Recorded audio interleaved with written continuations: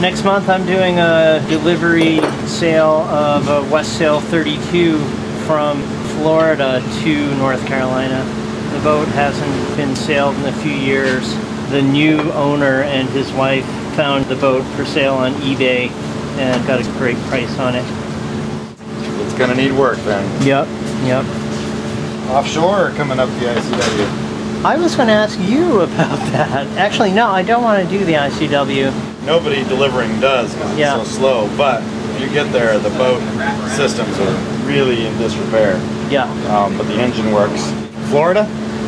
Florida, I think Fort Pierce? Fort Pierce. To Oriental. Yeah.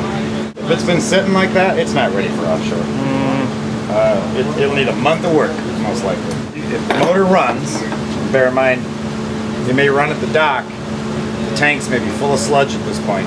You won't know that till you're offshore doing this, and all your filters pack up. So bring lots of spare filters, so you can keep changing them out. Make sure all the seacocks open and close before you leave. Day one, and we just left Oriental a few hours ago, and I went to use a head. Look at what I found. So there's a steady stream of water flowing out of the seacock. We're taking on water.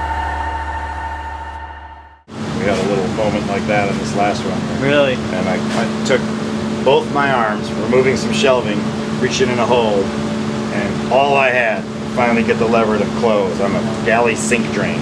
Sailing from Fort Pierce, Florida to Oriental, North Carolina, do you think we should just try to stay 15 to 20 miles from the coast and just hug the coast all the way up? If it was a well-found boat in good shape, you'd want to push out towards the axis of the stream, which would be pretty far out there. Sometimes as far as 50 miles, so you get the maximum push.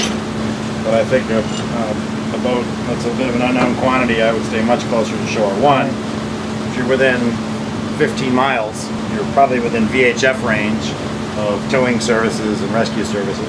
And if things do go wrong and you need to put into a Class A inlet, you don't have to sail 50 freaking miles just to get there. I don't think we're going to take the ICW. I really hope not. Just be prepared to have, no engine. Be prepared to have to sail that. So make sure you've got a good weather window, and if you're using GPS, just have a backup with lots of batteries.